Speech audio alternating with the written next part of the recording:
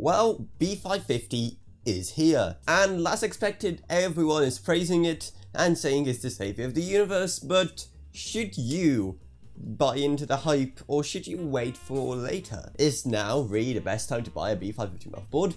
Well, that is an interesting question, which I'll try to go over in this video for you because I'm just such a nice guy. Basically, if you don't know, B550 is a brand new chipset that AMD provides for their more budget motherboards. So if you want to buy a brand new Ryzen based machine, but you find the B450 motherboard's kind of lacking and old, and you find a new X570 motherboard a bit too expensive, then B550 is perfect for you. And actually already made 2 videos talking about why you should go B550, so I highly recommend you check them out. They'll be up in the iCards. So in that video I went over the type of people that could benefit from B550, but the question now is, should you buy it now or later? Well, what makes that question kind of difficult to answer is the fact that we barely know anything about Ryzen 4000, apart from that it's coming later this year. We don't fully know how this global pandemic is going to affect stuff, but from everything we can gather, it looks like it's coming later this year. And the great thing about B550 is you're guaranteed to have some of the best features and best support for the new series of Ryzen 4000 CPUs when they launch. But is it really worth going with it right now?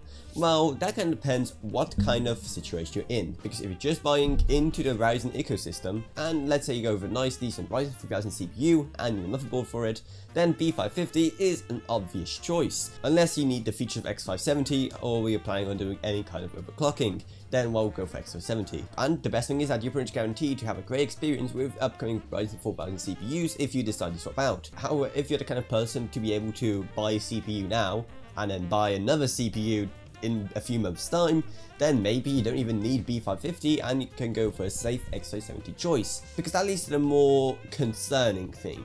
And that is that we exactly don't know how big of a leap Ryzen 4000 will be. It's pretty much guaranteed that the more budget CPUs will run on B550 completely fine. However, already running some higher end Ryzen 3000 CPUs like the 3950X or the 3900X on just a B550 motherboard can be a bit of a stretch. And that's why always people go for X570. So what is it going to be like with the 4th gen Ryzen? Well, B550 has been essentially made to go alongside a release, even though it's a few months early, just to get some final Ryzen 3000 sales, I would assume. However, we don't know exactly how much of an improvement, and because of that, how difficult to drive the new CPUs will be. And because of that, it may be a bit of a risk if you're planning on going with B550 and then plan to upgrade with something else down the line. However, I would only worry about that if you plan on going with something really high-end in the Ryzen 4000 scene, say like a Ryzen 7 or above. However, unless you have the money, if you already have a Ryzen 3000 CPU, I don't think upgrading so fast is a great choice. However, alternatively, if you have, say, a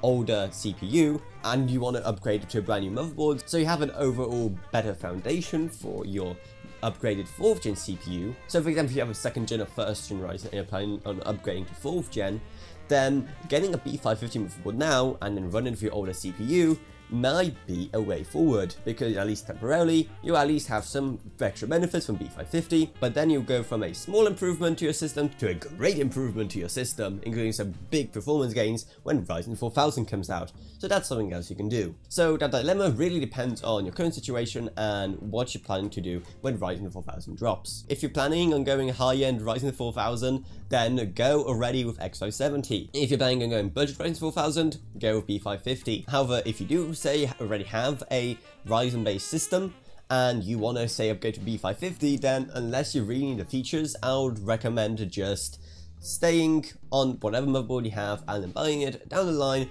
when it will be cheaper. And we'll probably also see a ton of bundles that include a brand new 4th gen Ryzen CPU and a B550 motherboard. Plus, what makes it even more complicated is the X570, because, well, its prices are dropping rather nicely. So definitely, before you go B550, check out if maybe you could go with X570 instead if it fits into your budget. I run an X570 motherboard myself, an X570 Aorus Elite, and I definitely don't regret it. And so if that convinced you to go X570, then I'll definitely have an Amazon link down to my motherboard down in the description below if you want to buy it, because if you buy it through our link, then we get part of the money and you don't pay anything extra, so it's a win-win. Plus, when we have all the pricing and all the releases for B550 motherboards, I'll have a complete guide on what motherboards to buy at what budget in the B550 world, so definitely subscribe to the channel so you don't miss that. Also, going back to the video description, down there is also my Discord if you want to talk to me or others about this or whatever else. Really have any questions or anything else, ask away there. Also down there is my Patreon if you want to help support the channel monetarily, as doing $1 a month goes a long way in helping make way better videos and also videos on way more interesting topics. And I guess it's really it, so I hope you enjoyed this quick little video.